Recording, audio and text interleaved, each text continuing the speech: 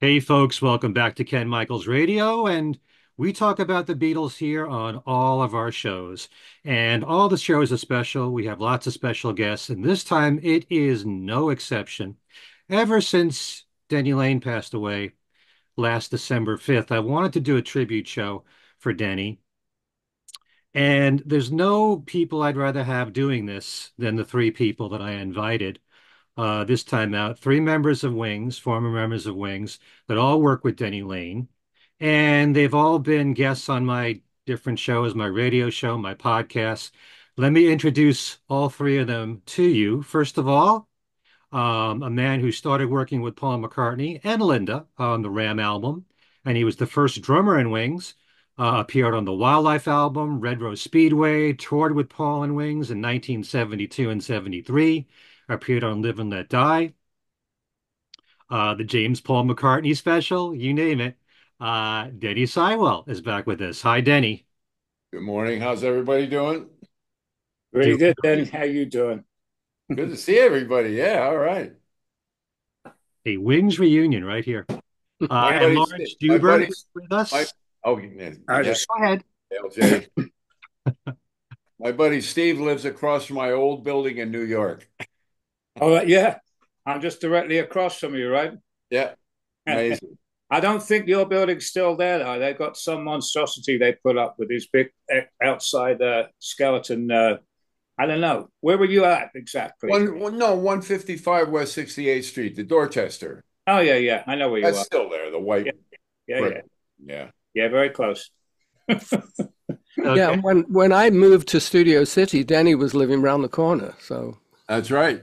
yeah, So you're all closer than we think in many And ways. now we're real close. As Thank close Kevin as for you can Zoom. be. You could do anything on Zoom these days. Yeah. Anyway, Laurence Juber's with us. Laurence was there at the end of Wings. It's kind of funny. Our guests were there at the beginning of Wings and the end of Wings. hmm Nothing to represent the middle. But I No, don't except Denny Laine in spirit. yes, yeah. that's true. And Laurence, of course, was the lead guitarist in Wings on Back to the Egg, the 79 tour, the single for Coming Up, number one record in the United States. And welcome back, Laurence. He's been on all my shows.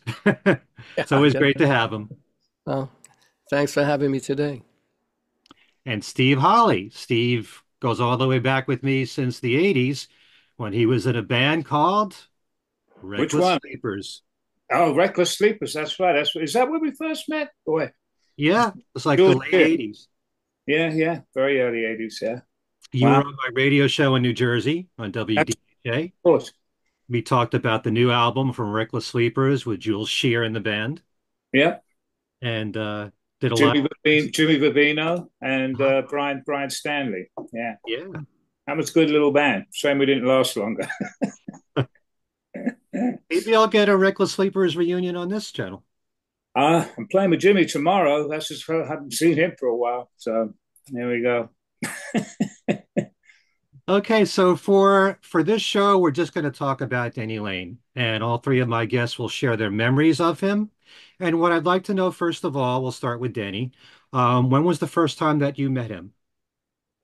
Okay. Well, I was summoned. Paul called me after Ram was released, and he said, "Hey, you and your wife want to take a little vacation and just come over to Scotland and hang out." And I thought, wow, what a great way to get over to Europe so I can see my wife's family. We can go down and see her wife's family in Nice in France. So we said, sure. So we flew over, and actually, I took this set of drums that's behind me here Hmm. on the plane with me. Hmm. 1964 Gretches. And we got there and they said, "What are you doing with the drums?" And I said, "Well, I'm a friend of Paul McCartney's and he invited us over for a little vacation." He said, "Well, why the drums?" I said, "Well, I take drums with me wherever I go." They were not going to let me in the country. So anyway, I'll make this brief, but I said, "Call Paul." And he said, "Yeah, I asked for him to come by and I asked him to bring some drums." So they hooked me up with a van. And we went down and Hugh McCracken, who was also on the Ram album, was finishing a tour with Gary Wright. And he flew into Scotland a day later or something, and we went up to the farm, and Paul asked us both if we would like to form a band. And I said, yeah, I'm in. Huey, on the other hand, said, I have to come back 24 hours and give you an answer. And what Paul didn't know, and I didn't know, is he had a prior marriage and he had young kids growing up. He didn't want to miss their childhood, so that's why he said that. And it was quite a shock to Paul. You know, a guy like Paul McCartney doesn't hear no very often, you know. It's an invite to join the band.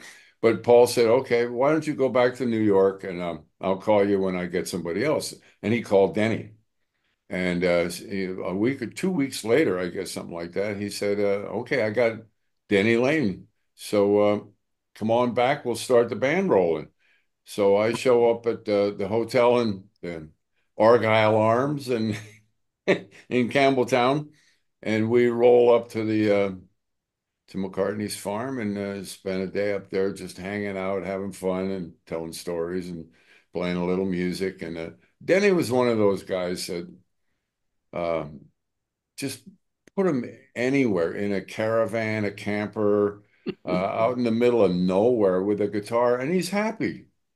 He was just one of those guys. And so I was the odd man out. Linda was the other American, but she was almost Brit at that time. Mm.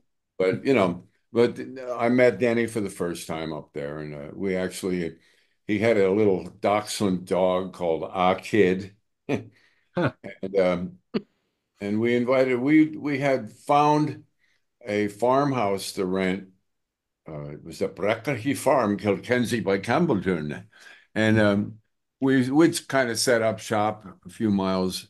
It was easier to so Denny used to come up to our farm and he'd stay there with us, and it was magic. It was just magic. And then we'd get together during the day. We rented a couple of cars in the village before I bought a Land Rover up there. But we rented a couple of cars, and every time we'd go up to the farm to Paul's farm to hang out and rehearse and stuff, to these boulders and uh, we wrecked a couple of. They wouldn't rent me any cars anyway, so that's why I put an ad in the paper, and I found an old 1953, like an Army Jeep Land Rover, and that served as our car to get to and from rehearsals. And That's Paul probably had pardon, go ahead. probably still there. I gave it to Duncan, and Duncan's Did he's you? yep, yeah. It's probably And still. Paul had another farm over the hill. It was called Laurenican, and there was a big barn, a house, and down the road a little piece was a cottage, and that's where Denny stayed. And he stayed without electricity or running water or anything. You know, he was like he just he loved being on his own and being with his guitar, and he would have been happy just living in a camper or caravan, as he called it. He was really. I was very surprised when I heard that he got married. Well, with Jojo, we knew Jojo, his wife, and Mm. that he bought a house, a proper house in St. John's Wood. It just wasn't Denny's style at the time. Did you get to see like an instant connection with the band? Did you see the Paul and Denny? There was like an instant because they had history together, Yeah, knowing Denny and the Moody Blues. And were you yeah. familiar with Denny's work prior to Wings? No, I'm an old jazzer from New York. Uh, I didn't know anything about anything really. You know, I went from playing jazz records and commercials and stuff to my first rock and roll band was Paul McCartney. It was really weird, but you could see right away that Paul needed a semblance of another John, hmm. and Denny and Paul hit it off, and you could see that there was a bond there that was pretty inevitable. I mean that they could just go on and sing songs forever. They knew all of the the skiffle songs to everything you could imagine. But they were brothers in arms. They'd gone through the same past and growing up in the clubs and all that. So I accepted that immediately. And Denny was very cool. We used to be called Big Denny, Little Denny, because Paul would say, "Hey, Denny," and both of us would turn around. Uh, So that was the only problem that we had. But we were up there for a couple of weeks and rehearsed up, learned a bunch of songs, and went down to London and recorded Wildlife. I mean, it was all done in a weekend, kind of. And yeah, so we got along fine. And yeah, I'm really sorry that his road home was pretty ugly. And I'm just happy that we can make a tribute to him. He was a great lad. I'm happy that I got to meet him several times, and I interviewed him like two and a half times. The half because I was interviewing him, and then he had to go and do a concert. Yeah. But no, he was great to hang out with, Yep. no doubt about it. Lawrence, the first time you met Denny was when he actually spotted you on, was it David Essex's show? Yeah, because I was a studio musician in London, and I was booked to play lead guitar in the house band for this David Essex TV show. So that was like September of 1977. And each week there'd be a different guest. And like one week we had Twiggy, which was kind Mm. of fun. And then we had Ronnie Spector and then Denny Laine. And Go Now, because that was his signature song. And they'd written in a guitar solo for me to play. And Denny liked what I did. And apparently, according to Richard Niles, who was the musical director, Denny had actually called a few days later to find out if I was versatile, which Richard assured him I was. But the fascinating thing for me was that I had never seen the actual performance, because it was just Denny at the piano. The studio band were not on camera. And after Denny had passed, I found it on YouTube. And there's a moment when, as I start the guitar solo, I see Denny smile. And it's like in that moment, that was when my life changed. Because that was like, Denny's kind of recognition that I could do what he thought he could recommend me to Paul for. So that was the beginning of it. And then I ran into I was at Air Studios, the old Air Studios in Oxford Circus, and I was early for a session, and I'm waiting outside, and there's Paul, Linda, and Denny doing, I think it was Oriental Nightfish, or they were doing a mix of Mm. the music for that. And so Denny invited me in. That was when I got to actually meet Paul and Linda. Although I'd met Paul before on another session when I went off to the restroom with Herbie Flowers on our musicians union break, and there's Paul McCartney zipping up his fly, which was the most inauspicious meeting with a Beatle. That was your initiation? I guess it was, yeah. Yeah, it was kind of a weird kind of baptism, really. Uh, But Denny and I kind of chatted a bit when I ran into him and Paul and Linda, and then it was some months before I actually got any kind of any call about it. I was in Abbey Road. I was in Studio 2, and I'd never been up the stairs into the control room because when you're a studio sausage, you're kind of down in the studio, and I'd never been invited up there, and mm. there was a phone call, which was really unusual, because there were no cell phones in those days, and very rarely would one get a phone call on a session. In fact, the only other time it happened was a month earlier when I was on a session, and I got the call that my dad was in the hospital and had just passed away. So getting a phone call like that was kind of like a little scary. Mm.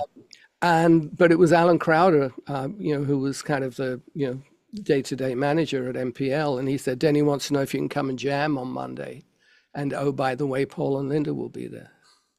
And that was when I met Steve for the first time on the Monday, and we jammed.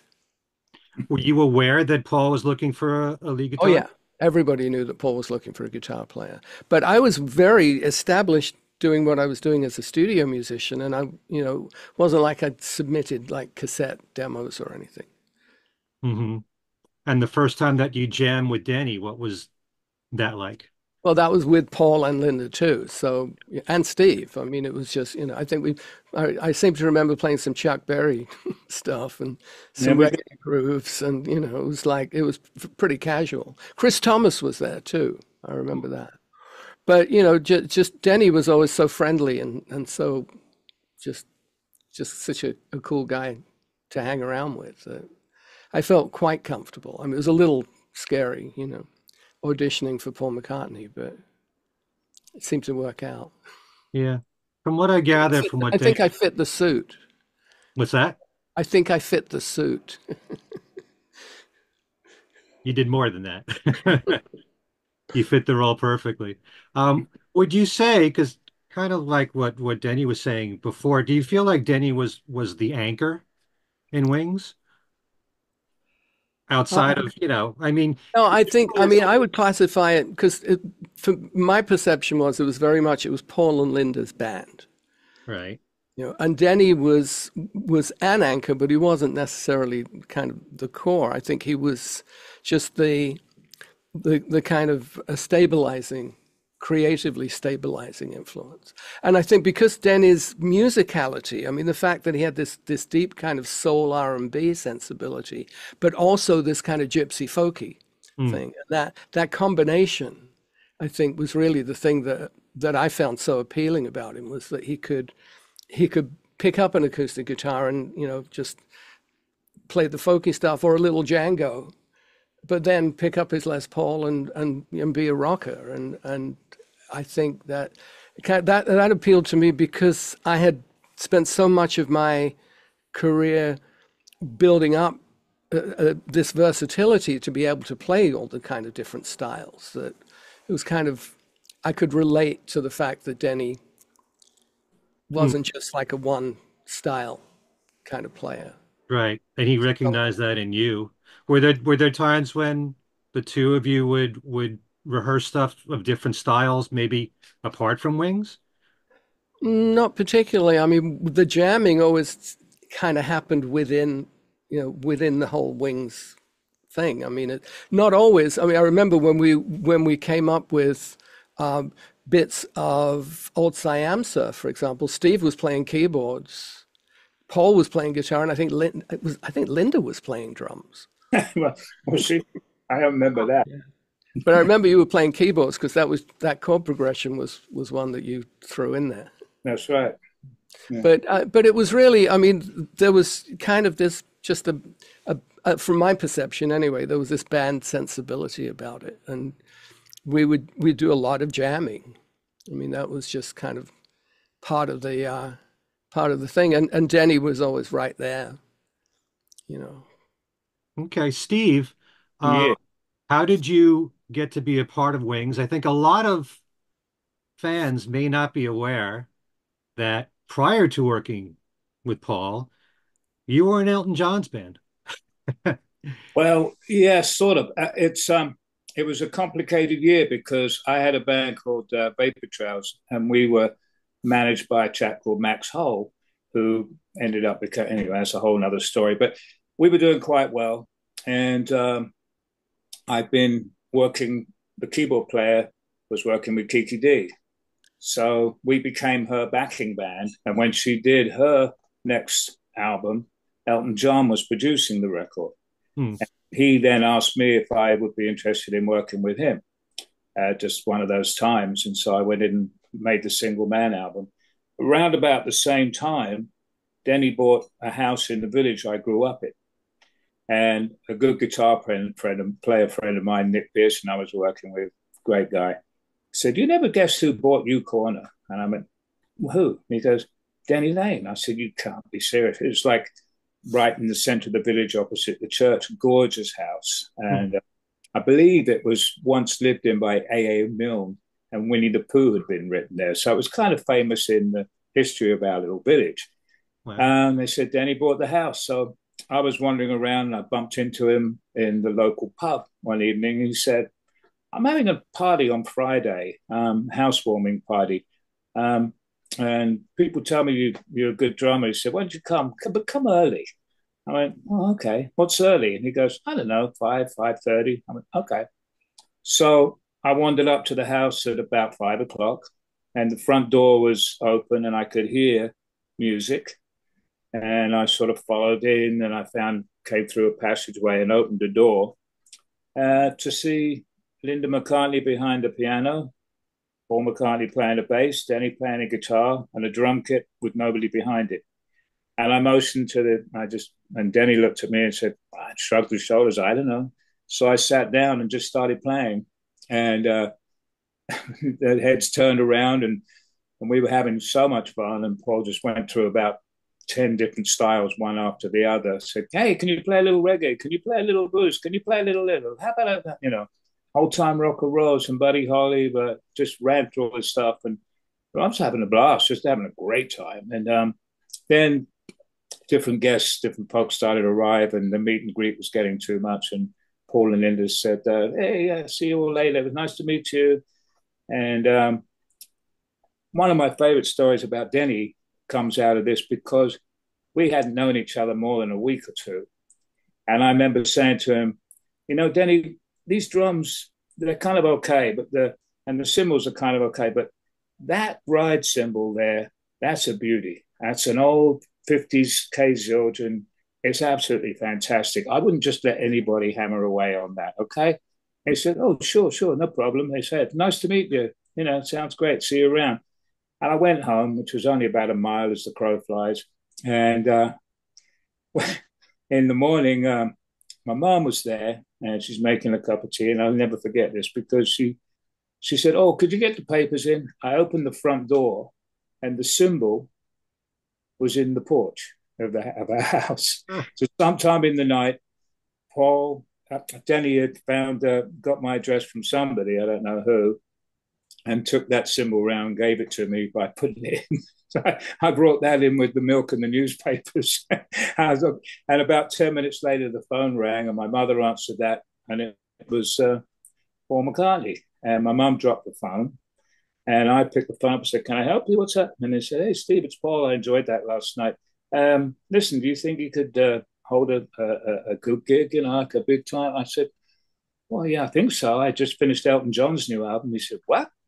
He said, can you make your way up to London? That's when we had like a formal audition. So it was really surprising. I mean, out of the blue, completely out of the blue.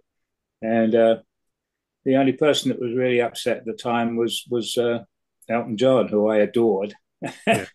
And he said, I can't believe you're going to go now. I said, well, how many chances am I, let's be honest, how many chances am I ever going to have to do this? It's not, I said, it's nothing personal. I can't say no. And so that was a difficult parting, but yeah. So there were no hard feelings on Elton's part? No, we didn't speak to each other for several years. But we did get back.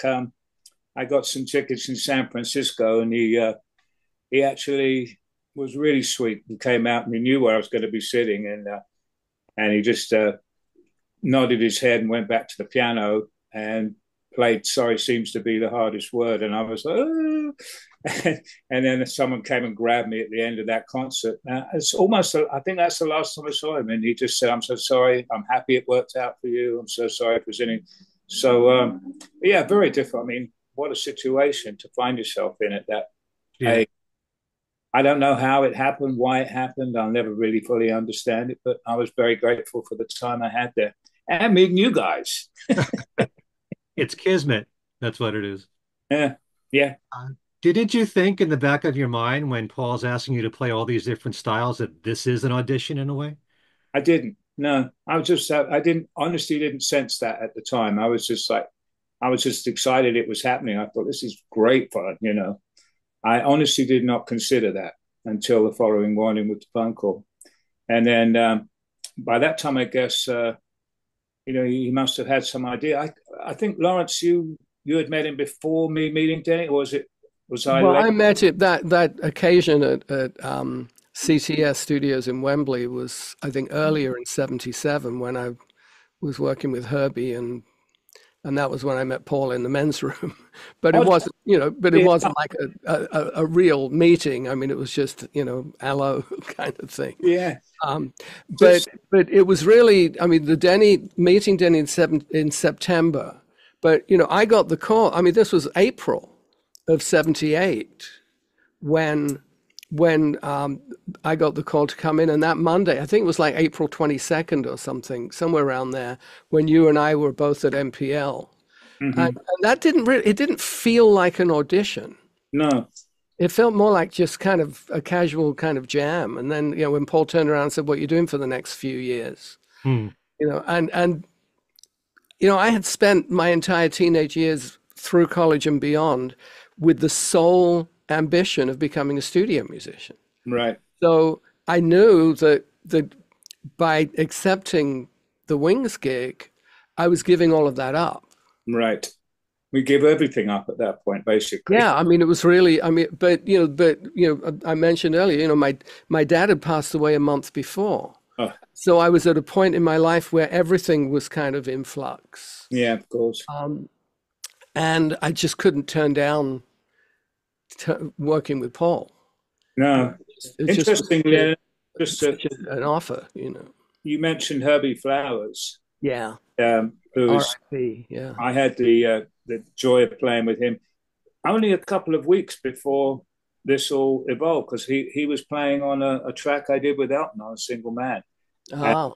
and that was phenomenal. It was towards the end of the sessions, but that's a whole another coincidence there. I didn't realize, but Yeah, Herbie called me Young Larry. He was one of the few people I've ever allowed to call me Larry. But it's interesting because I was at the Albert Hall earlier this year because my daughter Ilse played there. that's right. And I remembered that I had played in the band for the Eurovision, like the preliminary Eurovision Song Contest stuff. I think it must have been, it was like 77 or 78. It was somewhere in that time period. And, just went off to lunch with Herbie and just, it was like life lessons talking to Herbie because he had this great manner about him.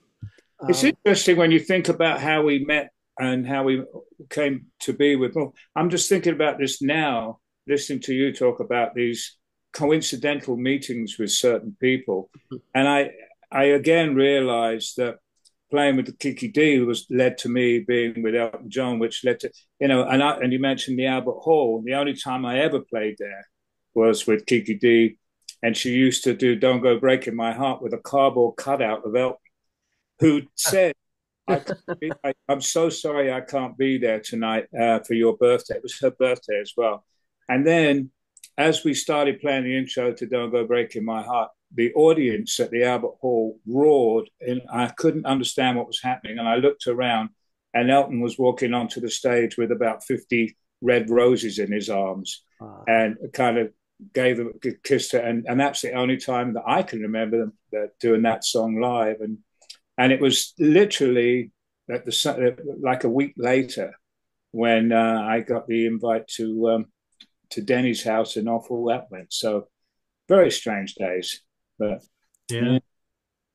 I just saw Elton John in his final tour, and Kiki D joined him. I really didn't know that. Oh, Yeah. wow. Let me talk a little bit about Denny Laine in the studio versus live. Mm-hmm. I always got the impression just from seeing him live a number of times that he really lived for performing. Um, in fact, the year that he passed, I saw him in February. He was doing a solo show. It was kind of like a storyteller's kind of thing. And he Yes. really loved it. Yeah. And I know that he said that when Wings ended, he left because Paul wasn't touring. Mm-hmm. That was the main reason. He was very upset that Paul wouldn't continue to tour, especially after what happened in Japan and John getting killed. Yeah.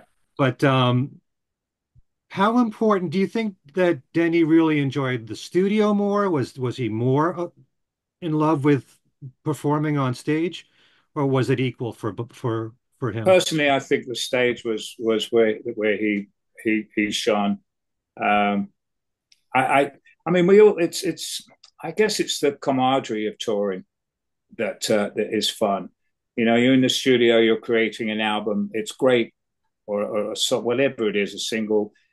That's a great thing to do. But touring and walking on a stage and entertaining an audience is really where I think his heart and soul was. Mm. Um, you know, I mean, we were recording all the time. He was writing songs, but being on stage is what I think he liked the most. Hmm. Do you The guys agree? I don't know. I agree. Yep, I agree with that too.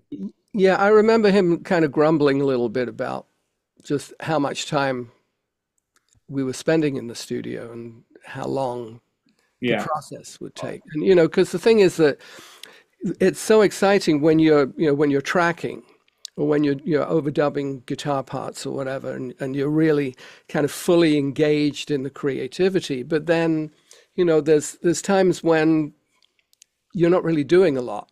You know, and in my case, I was just observing and I was learning about engineering and about production and arranging and just kind of treating it as like an education. But I think for Denny, he would just get a little frustrated that, yeah. He liked to keep the forward motion going. yeah. He was very, I've got some pictures that I took up in Scotland where we were kicking a soccer ball around, and Denny had his that little Gibson, that L00 Gibson, that Sunburst one that he had, and he's playing guitar and playing soccer at the same time. That's an indication of that would be his happiest time. We Yeah. played soccer one day when we were filming that James Paul McCartney, and being the American, they said it was football, so I played a little rougher than the Brits. They didn't ask me to come back for a second time. No Queensberry rules involved there. Yeah. did he get into the recording? Did he have the patience to deal with all the work that goes into the recordings and like you were saying, Laurence, the overdubbing, all of that, or he just wanted to get on with it? No, I mean he was completely dependable when it came to, you know, when you do the work. I mean, we all, Linda included too. I mean, the focus was there. And, you know, but there were times when, you know, I remember we were doing Love Awake and I was playing bass because Paul and Denny were playing guitar. That was kind of cool because having the two of them together, both strumming on acoustic guitars, really kind of felt like there was a real kinship there, you know. But I think that I mean, I felt, looking back on it, I feel like Denny was a little underutilized on the Back to the Egg album. You know, even again and again and again was two fragments of songs that were put together. Paul said, why don't you put the two together? Much like No Words on Band on the Run was another one. Because Denny had a lot of ideas, a lot of musical ideas. And, you know, in the course of time, since Wings, I mean, when you think about the number of albums that he put out and the projects, the writing projects that he was doing.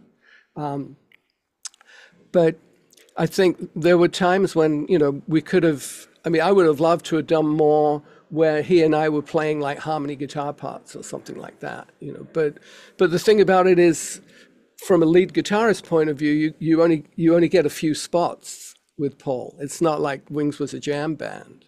Hmm. It's like there was only like 8 bars to make a statement in or whatever. And so we didn't really go, I'd like to have seen us go a little bit more in that kind of direction. And I think when we were rehearsing the Tug of War stuff, that was a point where, because Paul's writing direction had become kind of more pop, you know, but when you look at the, you know, Average Person and, you know, all those kind of songs that he was writing for that, but we really had the chops of a rock band.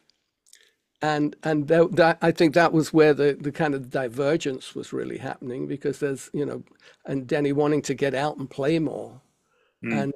And even, I mean, there was that period when you were working with Denny when he was doing those solo gigs, like in London in 1980, right, Steve?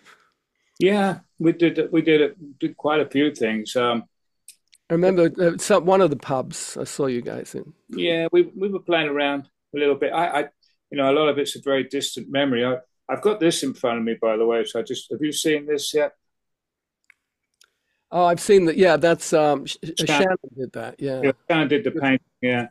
But it's now it's Oh, now this is your Time to Hide release. Cool. yeah. This is the tribute to Denny from McDonald's Farm, which they backed him a lot. The band They're from pretty Scotland. good. Yeah. They're very good, yeah. And this is now officially an MPL release, Hmm. which we didn't expect, but it's been given the okay. So it's quite a nice treatment. And we have from those one of those shows, one of Denny's solo shows, you have the compere saying, "Ladies and gentlemen, Mr. Denny Laine," and we've lifted his harmonica solo from Time to Hide and dropped it in onto this recording. So he is actually on there too, bless him. Oh, So the same harmonica solo that was on Wings at the Speed of Sound. I haven't actually confirmed whether it's a different performance. I have to find out. It's either the one that's on Speed of Sound or it's one of the live shows. I'm not clear about that yet, Okay. but I do know it's him, so he is there. Bless him. And yeah, so I think when when they were looking for the rights to release this, I think it was asked who was going to deal with the promotion, and they said, "Why don't you let us do it?" So it's now an official MPO release. That's kind of nice. It's a classic painting by oh, well, Shannon's so great. yeah, it's a beautiful picture, beautiful painting. Yeah. If people who don't know, she did all the Beatle artwork at the Hard Day's Night Hotel. That's right. Yeah, She yeah, has her own website with all of her artwork, and it's not just Beatles. It's Elvis yeah. Presley, it's Oh, John. yeah. Everybody, Yeah. quite extraordinary. That's available now on CD and any other format. Yeah, it's a CD. I'm not sure if when the official release is, but I yeah, thought it would be for his birthday. yeah. I think that's the idea. I think it's released tomorrow. Is that the birthday or the what is it? Yeah, The 29th. 29th. Yeah, I think it's out tomorrow. Yeah, that's the disc itself. Yeah. So the way to order it is through MPL, or you can order it on You Amazon. know, You know. that's a good question. I don't. Let me see here. Yeah. Well, while Steve's figuring that out. I, no, I'm I terrible. would I would like to mention something about Denny in the studio though, because I was there for the first the Wildlife album, which Right. was done like a week or two after we first met. Yeah. Bang, we're in London Exactly. on Abbey Road, and it was just the four of us. Henry hadn't been part of it was Denny had the role of lead guitar Mm. until Paul says, "No, I'm going to play the guitar."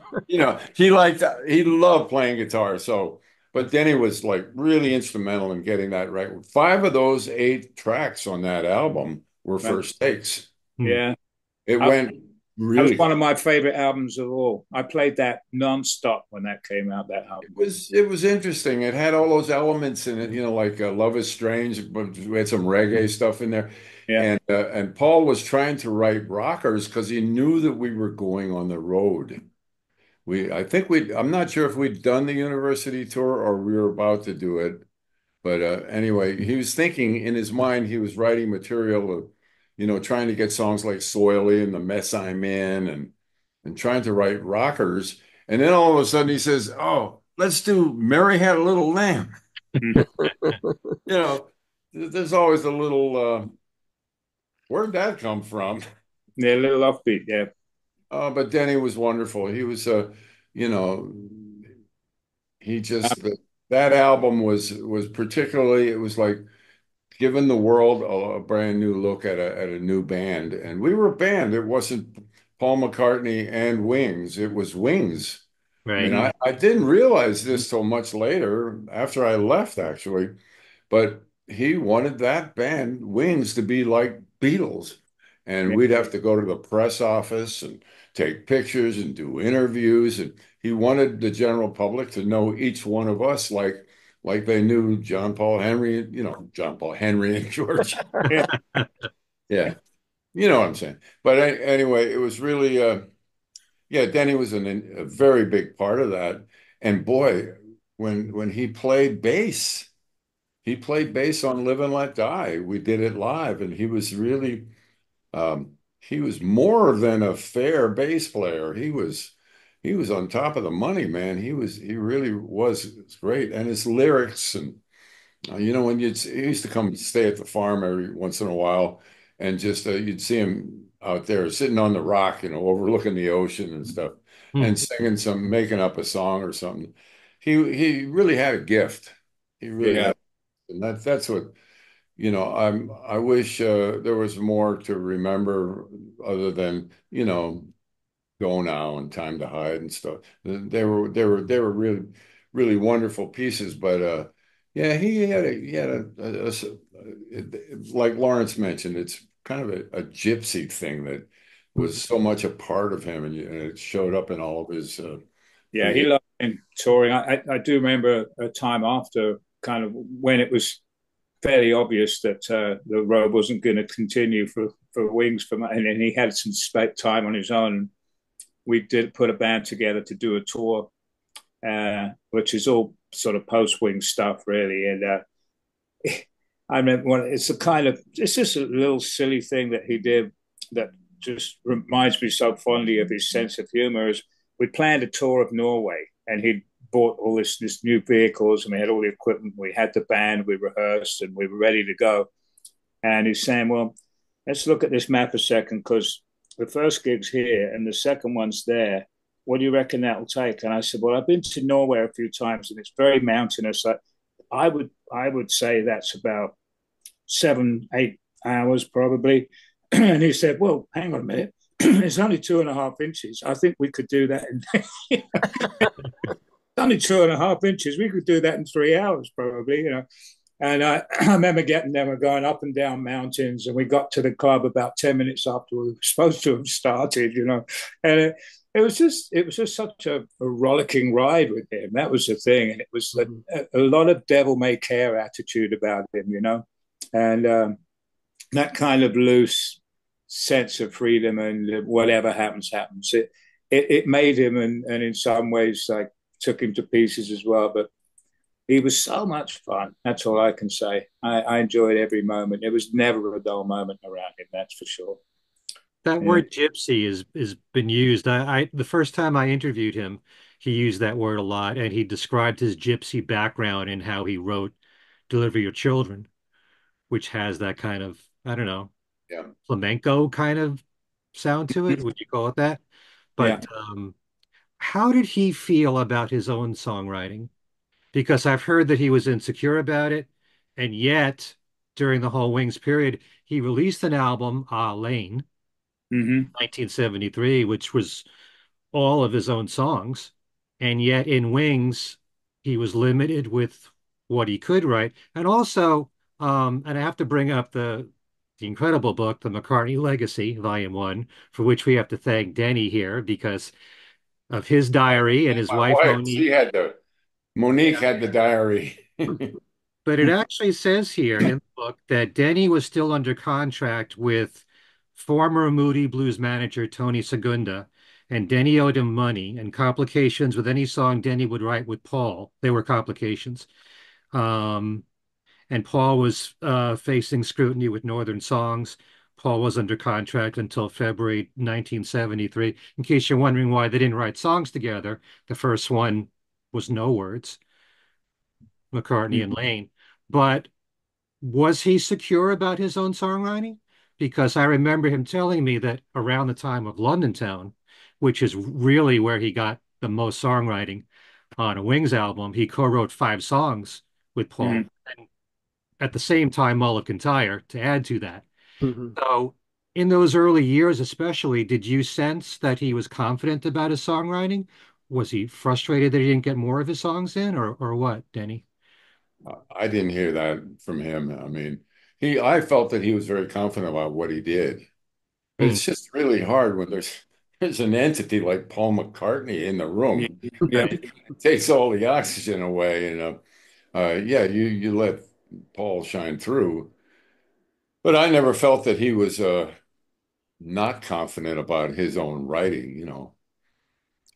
No, I never got that feeling. I always thought he would just come up with stuff on the spur of the moment. Sometimes it was so great, And then, 10 minutes later, forget about it. And then, do the next piece and it might come back a month later. There was a lot of that, but I think that I think he was fairly confident about everything he was doing. I think life itself took a bit of a toll on. It takes a toll on all of us to some degree, but I think he just enjoyed being. He was frivolous sometimes. He was devil may care attitude about him. He would just kind of. He wasn't as quiet and considered as a lot of people might be. He was just always living like the edge. I kind of respected that, understood it. I thought at times it went too far, and I'd be worried about him, but he always seemed to land on his feet, and he just had such a tremendous sense of humor.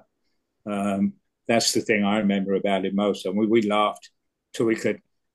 I mean, we just couldn't stand sometimes from laughing so much. It was great. I mean, he was a great friend and an ally. And I remember him in my little apartment here for my birthday one evening, and we just had fun till the sun came up, just playing cajon and guitar and singing and wailing, and it was hysterical. Hmm. But I had a great, nothing but great experiences. We never fought. Disagreed once in a while, but it was never a fight. And I basically had him to thank for so much. I mean, I wouldn't have been anywhere near Wings had it not been for Denny. There's no question. You too. Yeah, and you too. I think that, it's interesting because you brought up his songwriting contribution to London Town and how much of that, because London Town is probably the folkiest Yes. of the Wings albums. And that element I think was just so strong in him, and that was the thing that always struck me when I first started playing around London, and I'd like open at the Fishmonger's Arms in Wood Green in North London for Al Stewart or Martin Carthy and people like that, and the self-sufficiency of those folk musicians that could just get up with the guitar. Or sometimes with no accompaniment, and the monitor system was sticking your finger in your ear. That's how you do yourself better because there was no PA. And I think Denny really had elements of that. But I think that I didn't see any lack of confidence in his songwriting. I think that the production side of things could sometimes defeat him because there were times when I remember him talking about when they made Say You Don't Mind, his recording of it. There just was never enough time to do what he really wanted with it, and I think that had he been kind of fully produced by somebody, like a Rick Rubin or somebody that really understood the genre, that he could have made his a different kind of masterpiece.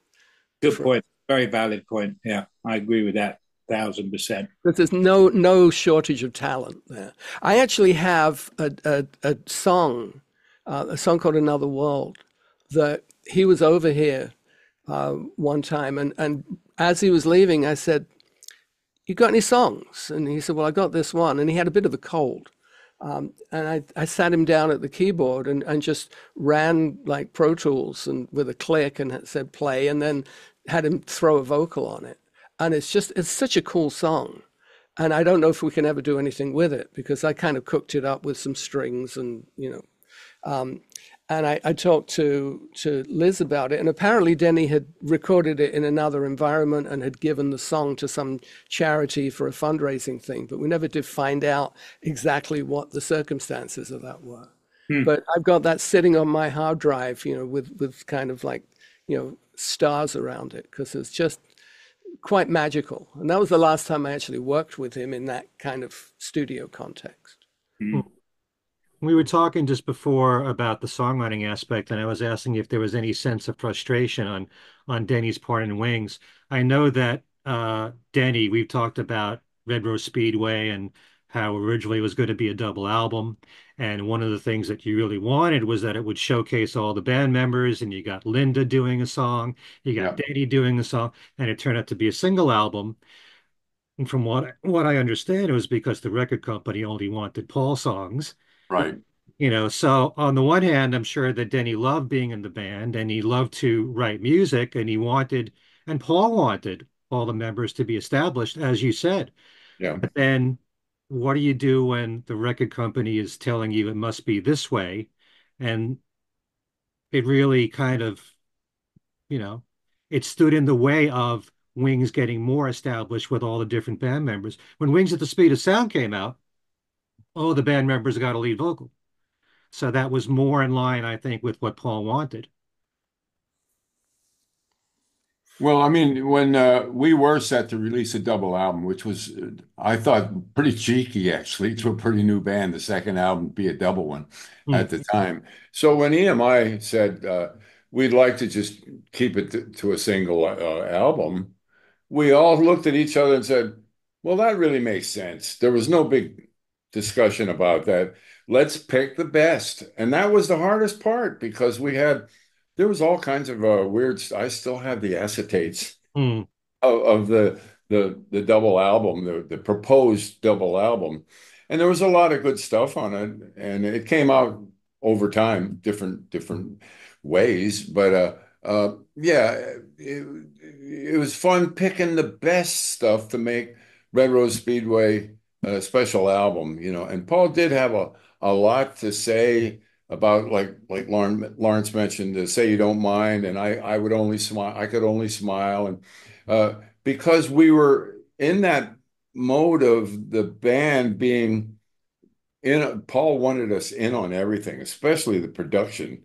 He wanted our input. He wanted, there were four hands on the mix. I mean, we were all there. We had our assignments on the faders, and we'd be there at 3 o'clock in the morning mixing with Paul and the engineer.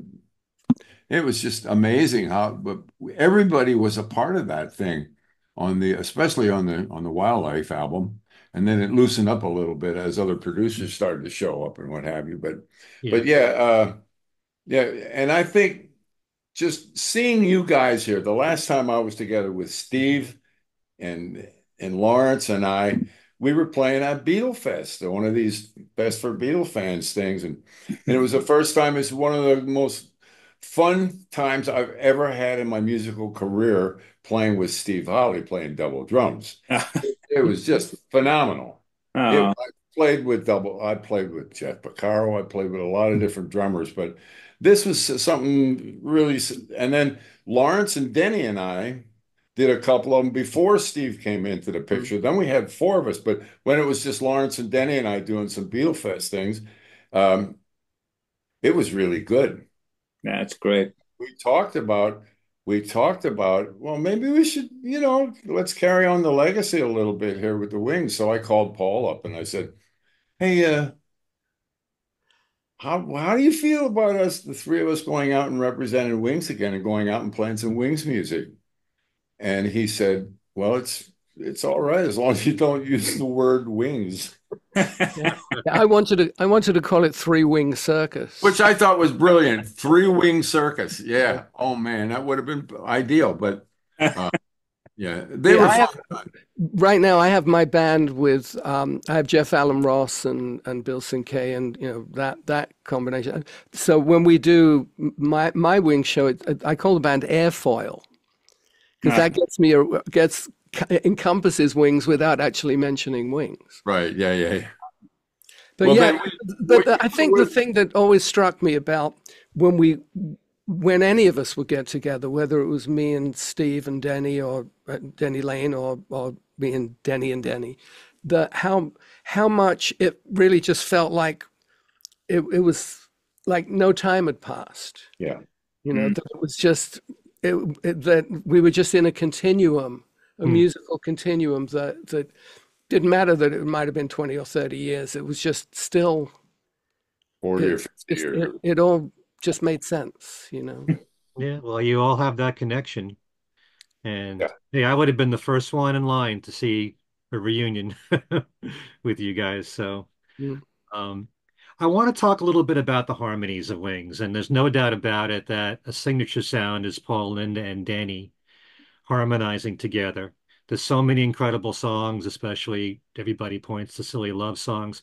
I always loved Little Lamb Dragonfly, which I know you had a lot to do with the arrangement of the harmonies. But did they work really hard on those harmonies, or was it just so natural for them? It was very natural. I remember we were at Trident one day, and we'd done Little Lamb Dragonfly in New York for Ram, Hmm. and somehow or another, we there was, like Laurence mentioned, there was a lot of jamming and fooling around in between actual work, and sometimes that was inspirational. That was what got us to the work that we at hand. And Paul was sitting down at the piano, and he started playing some of the Little Lamb Dragonfly. And I was sitting next to him, and I said, wow, we should really finish that. And he said, yeah, I don't know what. And I started, and I'm not a singer. I mean, it's like when I sing, it's like a foghorn just appears.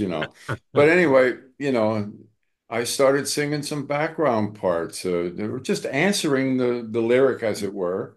And he said, wow, that's really good. And then pretty soon, the whole band was down there. We're arranging background harmonies, and we finished the song that day. And I still think it's really a nice piece of work, though. And I had nothing to do with the writing of anything because the lyrics were there, Hmm. but it's just putting in some background harmonies that were answering the lyrics. It was as simple as that. And I don't know why it took him so long to get to that place, but yeah, it really turned out nice. So. So just so people know, I'm figuring the answering part is like when you hear "I'm flying, can't you see me? I'm flying." That came from you. Yeah. Okay, that's a great contribution to the song. Yeah. Sometimes it's the little things like that that make all the difference. I'll take anything. I think the thing that really took the work was just actually recording the vocals, and layering, when you're multi-tracking stuff like that. And the trick was also, back in the analog tape days, you had these Dolby noise reduction things where you would record it, like on cassette players had like Dolby on them, for those that remember.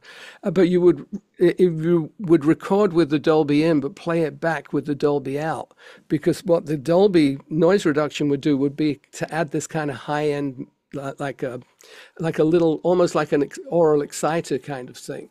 So playing it back without it, you got this shimmer in the high end that just added an extra little flavor to it. But I Well, remember, hey, that was the difference between early and later wings, because the early stuff was done quick. yeah, I mean, we really, and the only tricks we used were, he'd ask me to get up in the booth and listen to the vocals when they were doing background vocal, and I'd say, okay, let's get a blend, and we get a good blend, and I said, now let me hear that back, and I said, that's pretty good. Let's double track it. hmm So we would double track it, and then I would say, wow, the double track was so much better than the original. Let's double track the double track. And that's how we did it. So, and Paul had this beautiful thing. Rather than fix a mistake, it was explore the accident. Ah, yeah, I heard him yeah. say that. I, Yeah, we it was we went through that a couple of times. Yeah, brilliant, brilliant. yeah. I So the remember. vocals were just, they were so organic, and I believe that's what really made it work. yeah. I always refer to mistakes like that as perverse inspiration, Well, and luck, it's really, I mean, but it's Miles Davis would kind of go that way, where Sure. Yeah, play a yeah, wrong note, but it became a right note, because yeah, it's what you do with the mistake that turns it into something yeah. unique. yeah, move everything else to work with the mistake. Yeah. Did you see Denny make suggestions as to vocal parts at all, or did that kind of come from Paul, or did they, once they knew the song, they kind of knew what they wanted instantly? I, Uh, I, what? Sorry, I don't know who that's going oh, to. that was for you, Steve, I believe, right? I don't know. I, Okay, I and think it straighten was this it was out. a collaborative effort. it's a collaborative Yeah. question. Yeah, 'cause I think we've all sung on, but I would definitely hear parts, and I do remember singing. I couldn't pinpoint it now, but I would often hear a tune and hear a harmony and add. I'm pretty sure I sang on some stuff. I don't remember for sure, but um, I do remember singing a lot. I love to sing. So, Do you remember when we were at the Lim Castle when we were doing the videos for Back to the Egg? yeah. There was one day where I showed up early, and then Paul came in, and he and I started jamming, and we ended up like laying down a kind of a drum and guitar track, which then turned into a tune called Robber's Ball. Yeah. Right. It was almost like a little opera or something, and we're all singing all these different parts. We noblemen of Halifax will have you know for two brass tacks that we're much better than the likes of you. And naught can beat us northern lads, the spitting image of our dads, especially when we've had a pint or two. Oh, yes, yes, yes. Oh, no, no, no. I remember that. Yeah, I guess so. When's the last time you heard it? And your memory is that? it's on bootlegs, I'm sure. Oh, I Yeah. know. I've listened many But there was times. also, I mean, during the Back to the Egg sessions, we had one day when we did the Rupert the Bear stuff, Hmm. Yeah. and that was, Paul played piano on a lot of that. Yeah. We So started that Denny was ramp. playing, and that was all pretty much done live. I believe Little Lamb Dragonfly was meant to be for Rupert the bear. Yes, Could be, yeah. that too. Yeah. When I think about harmonies, because you were just talking about wildlife, I mean, some people never know. My God, the Oh, harmonies are gorgeous on there. And Love is Strange. and tomorrow. Yeah, Wow. it's amazing stuff on there. Yeah, it really was. Yeah. Some people, there's an interesting thing. Some people will never know the day we recorded that, I still didn't have a car. I'm living in this shitty apartment in South Ken, and I'd get out and I'd get a cab up to Abbey Road, and there's a guy standing on a street corner with a long plastic tube. Oh, yeah. What do they used to call those things? I don't know, but I said, stop. I went and I bought one of those things and took it up to the session, and we just finished Some People Never Know. And I said, do you mind if I try an overdub? He says, yeah, go ahead. And it's on the take. That's great. Yeah, it was cool. I think it's called a bull roarer. I'm not sure. Hang on. Google it. GTS. To the Google. The bull roar, I remember, but I thought it is a similar process, though. Yeah, similar thing. Oh no, that's actually it's more like a kind of a boomerang on a piece of string that you. Yeah, Oh, that's. yeah. I remember that thing. So let's John, go back John, to those early years. How did Denny react to the rise of Wings as they were getting bigger and bigger? Was it exciting for him? Did it matter to him, or was he just happy to be in a band and doing what he loves doing? I think he was happy to be in a band because he had a couple failed attempts.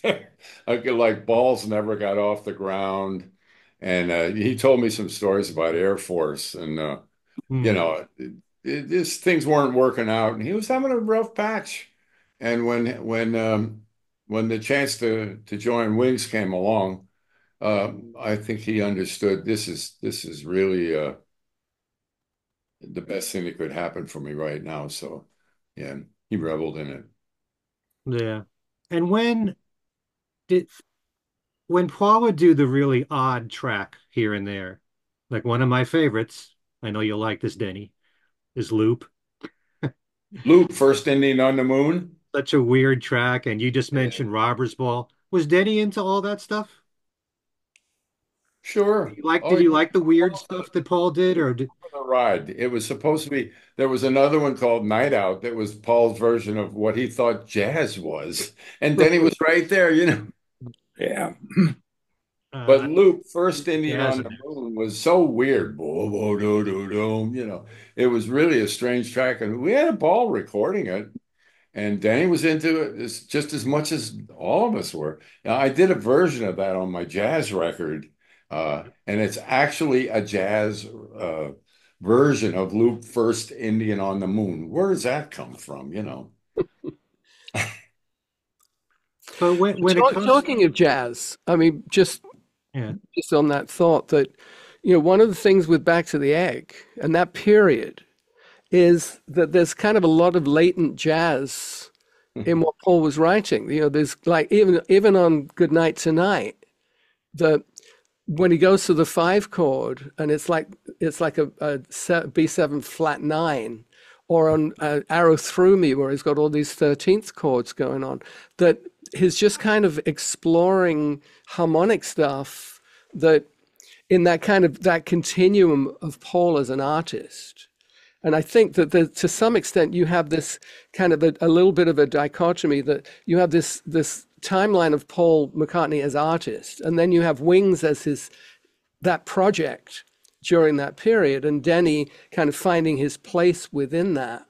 And I think that, the Denny as the rocker, and Denny as the folky, and Denny as the jazzer all had kind of their moments within that timeline. Yeah, yeah. Segments of Denny and everything. You can blame it on me. I put that in my contract to have some jazz in there. There you go. Yeah, It all started You say, what contract? and then there's the jazz intro that you gave to Baby's Request. oh, well, that because we were doing a demo for the Mills Brothers, so I just channeled my inner Barney Kessel for that. And They wanted to be paid to record it. Was that what yes, happened? they did, yeah. Yeah. But that was, we laid it down as a demo, and when it came to the solo section on that, Paul talked about having a trombone, and I said, well, in Studio A, we were in Abbey Road, and like Studio 1, Don Lusher is in there, who's like one of the greatest trombone players in the world. And Paul said, no, I'll do it on the Mini Moog. So he did like a synth thing, Yeah. All right. Can you talk about maybe favorite memories of Denny outside of the recording and the touring, just on a personal level? There's any stories you might want to share with us? Hadn't thought about that. Mm. Plenty of Road Warrior stories, but that I think some of the solo tours that I did with Denny outside of the Wings, there was some magical moments. But they're sort of hard to describe because they were so much in the moment. I can't really. He was he could be an incredible party animal at times. That was for sure. And just keeping up was difficult on occasion. But he had so Go much. on, tell about the story up in the farm. Go on. Which one? The all-nighter. The all-nighter. Oh, what was that? Denny there? Yeah, I'm here. Oh, was Denny there? Was Denny there? Which all-nighter? We had so many of them. Okay, that's good enough. Yeah, I do. Do you remember when he got busted for speeding in his Ferrari? And I think he was doing like 160 miles an hour or something. That's what they booked him for, and he said, "No, I was actually doing." Oh, that was sure. That was it was Tony Secunda's wife was driving this Ferrari, and they were coming down from the north, and they hit traffic around London, and she had to slow down. Denny was in the back seat reading a newspaper or something, and the cop pulled up he said, "You're lucky that you made it through 6 constabularies before you hit traffic, so I can't arrest you, but you were doing 160 miles an hour." But this was a subsequent thing where Denny, I think, was driving on his own and got busted because he lost his license. And then he had a Bentley that had been rear-ended and it turned into a pickup truck. Yeah. That was beautiful, yeah. Yeah, Denny in cars, yeah.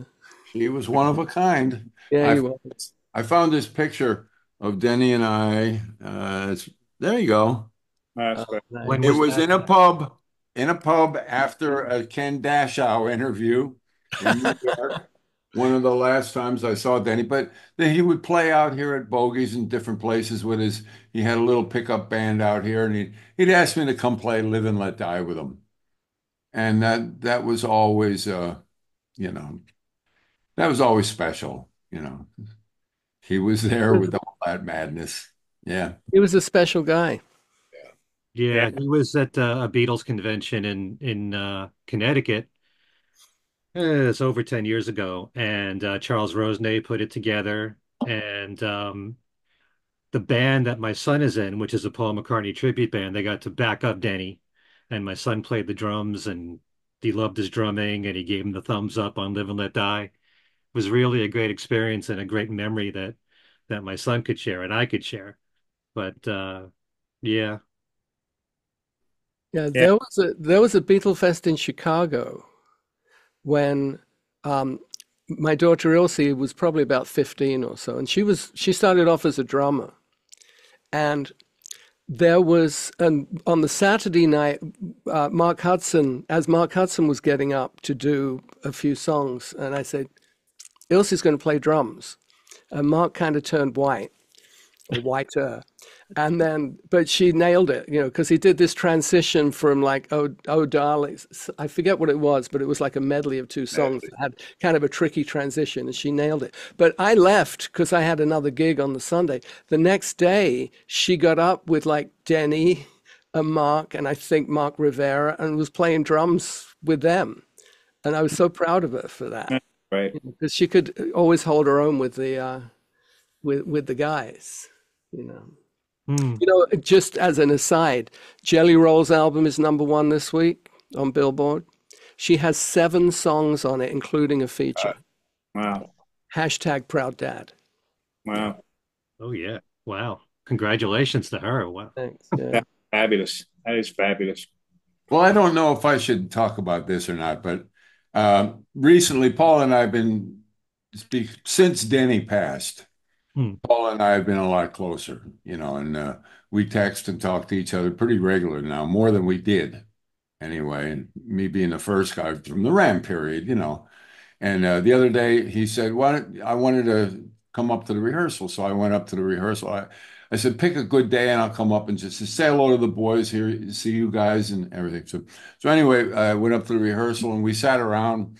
They were outside the rehearsal studio having some lunch, and Paul and I started talking about Denny and talking about the old days Hmm. and the band. This band has been with them 22 years. Yeah. I couldn't believe that, but they sat around like kids listening to all of these stories, and it was just beautiful. And what wrapped that up was I left the band 51 years ago, and it's one of the biggest mistakes I ever made in my life without, following through with a few things, but it was one of my only regrets. And it turned out that day at the rehearsal, I was trying out Abe's new drums, and Paul heard me play drums, and he just strapped on the bass and got in my face, and there we were. The magic was our again. So when that little jam stopped, I said, "Well, as long as we're here, do you mind doing Live and Let Die for one more time for Uh, me?" that's fabulous. And he ran over to the piano, and when we were young, and there it was, and it was like we did it on stage the night before. It was It, quite thank, amazing. thanks for sharing that too. I really Yeah, love that's lovely. it. It was really incredible. Yeah. Yeah, it Was was it? funny because I was there. I was at on the campus of in Burbank, Oh, getting my guitar fixed because they have oh like a wow. vendor building there with Paul Reed Smith and Gretsch drums and all that. Yeah, And yeah, as yeah. I'm leaving, I see Brian Ray driving in his Lucid, followed by Rusty in his Tesla. And so Yeah. I was chatting with them, and then Paul shows up, and so we had a nice chat. But I mentioned that my wife Hope, had a Hallmark Christmas movie that was about to air, and Paul said, "Oh yeah, I mean, me and Nancy, we love those." I guess that's their secret passion is Hallmark Christmas movies. Why not? Yeah. Um, Tell me a little bit about, because we don't know much about Elizabeth, and you mentioned Lawrence Liz earlier, who Denny married 6 months before he passed away. Have you met her at all? Well, I knew her from Beatlefest Uh-huh. because she, when she and Denny first got together, Hope and I had chatted with her at the fest. But I went out for the funeral. Hmm. I flew to Florida, and actually, I played Go Now. I played a solo acoustic arrangement of Go Now during the ceremony. Um, so I haven't spoken to her much recently, um, but it's just so sad that they got married and then he got sick so quickly afterwards. Yeah. Yeah. And it was complications from COVID. Yeah, long term. Yeah. Yeah. Did you know Elizabeth at all, Steve? Yeah, we did very well. Very well. We still stay in touch, actually. Um, that's that's a little bit about this CD as well, because the proceeds will go to Elizabeth and Denny's children, whatever that manages to raise.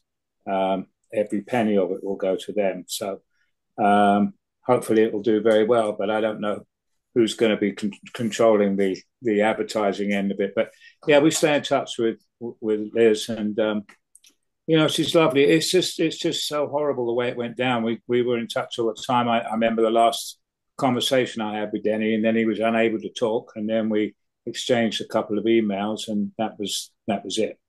And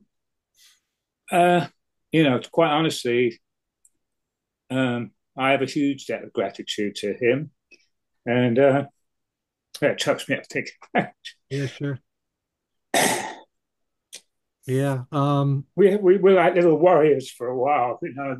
I think the stuff outside that we did later was just the trekking across Europe was hysterical. Every single day, it was fabulous, and we had a good time within Wings, but the stuff outside of it was, I can remember, it was just so much fun. I'll never forget that, and it was a very special friendship. And I saw him quite close to the end in New York when he had a solo performance here in the city, and we got to spend some time there. But that was the last time I saw him, and we stayed in touch, with chatting, and then it went quiet, and I knew what was going on, and I unfortunately could not get down there.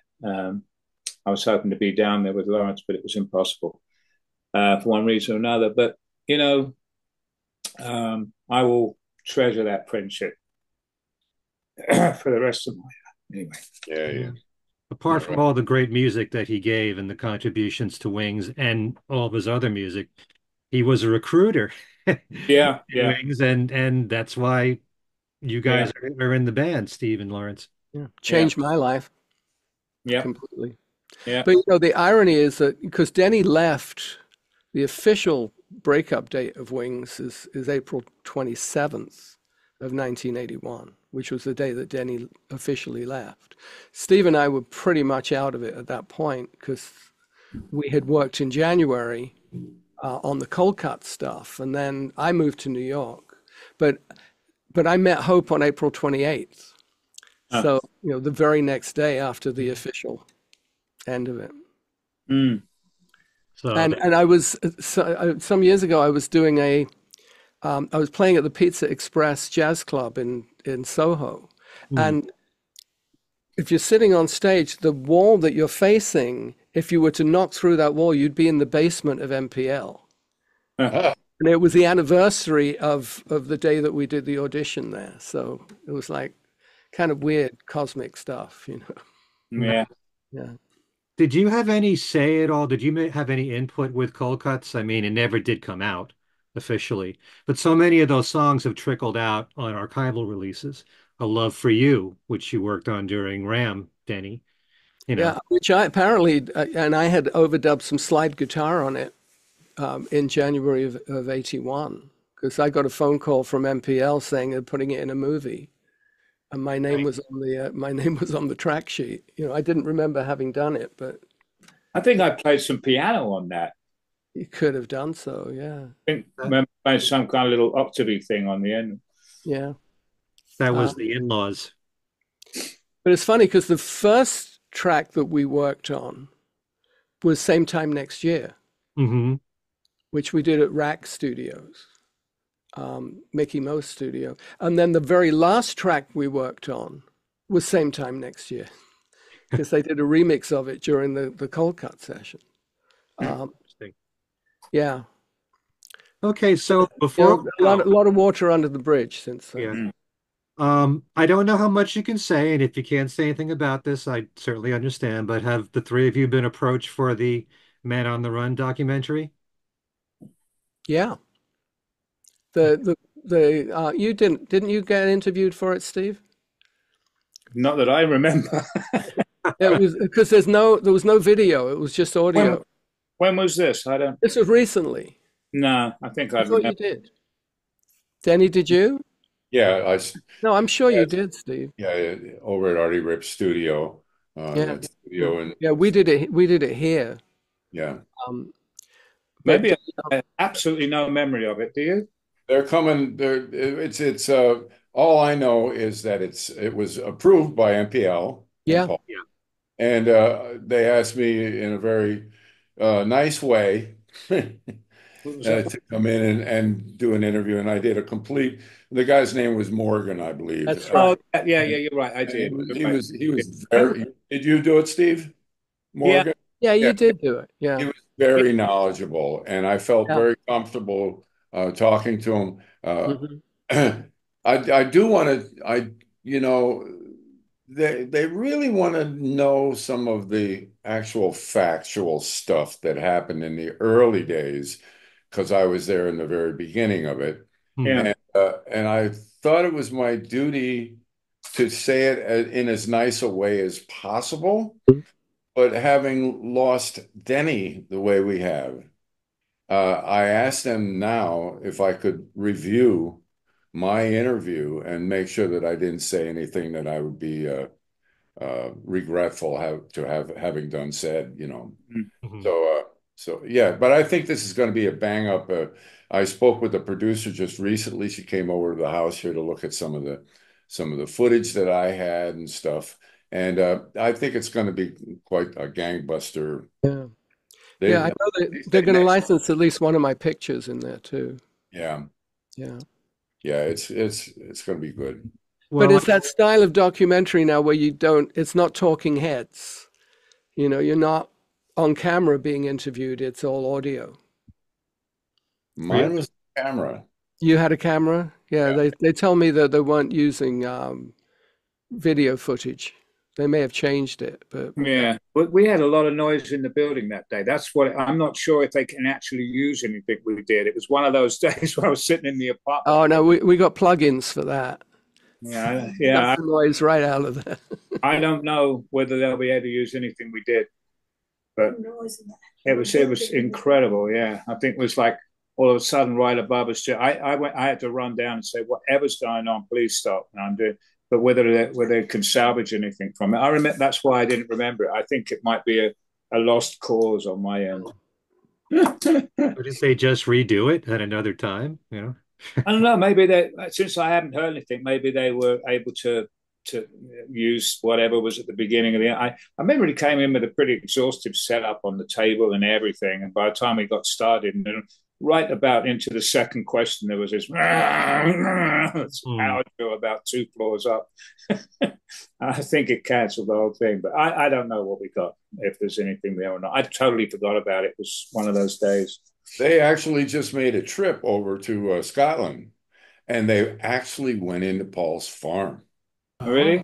Producer, yeah, Chloe and her gang. She showed me footage of it. They were all over Campbelltown, Paul's farm. They went to Abbey Road. They really did some extensive research, and they're putting a lot of time and effort into this. And I have yeah, a it's a feeling big deal, I think. Yeah. it is. Mm. I hope that it tells the full story of Wings and goes into detail with each member because, I think I told you that the first interviews I think I did with each of you, I probably said how disappointed I was with Wingspan because I felt like it was done right after Linda passed and it made the story of Wings be. I know, Lawrence, you said Paul and Linda's band, but it didn't give enough credit to all the other musicians.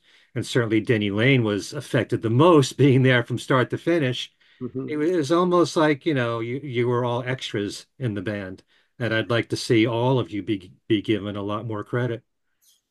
Yeah, it was Paul's point of view. He did most of the talking in that whole thing. Yeah. That was my only. I thought he could have done a better job of that for Wingspan. It was just his point of view. Well, probably if it was done later, not so soon after Linda passed, I think that had a way of affecting the total finished product there. But that's just my point of view. But having the gift of playing with that man 51 years after I left the band, Yeah. uh, God smiled on me that day, I must say. That's one of my treasures. It I looks, it looks, never, sounds great. It really does. I've enjoyed that a few times now. That was just you and him, or was that with the band oh, too? with his Okay. band, and the full stage setup and everything with Abe standing behind me singing the Yeah, high harmonies and hitting the button for the explosion at the end, and it was pretty insanely good, man. I'll never forget it. It's a it treasure. it is. It's great. I wish I could see a video of that. It's private for now. Maybe Paul will feel different about it one day, but he had Mhm. his photo crew in there, and they were filming the whole thing as well. It's just that my wife took a little video of it on her camera, and I've sent that to a few trusted friends, I must say. But I'm really, it was what a treat. I'm Mm. checking my emails right now. Yeah, so So I'm going to have to jump off. Me okay, too. well, we pretty much We've got to covered get the everything. dogs into the vet. So Oh, duty call. Nothing serious, too serious, I hope. No, it's just checkups. Okay. Well, Ziggy's had our 15-year-old little Ziggy has 15. issues with. He's on more medication than I think anybody. Wow. Yeah, what kind but of 15. dog is that? What kind of what's that? dog? He's kind of like a Chihuahua mix, kind Oh. of a yeah.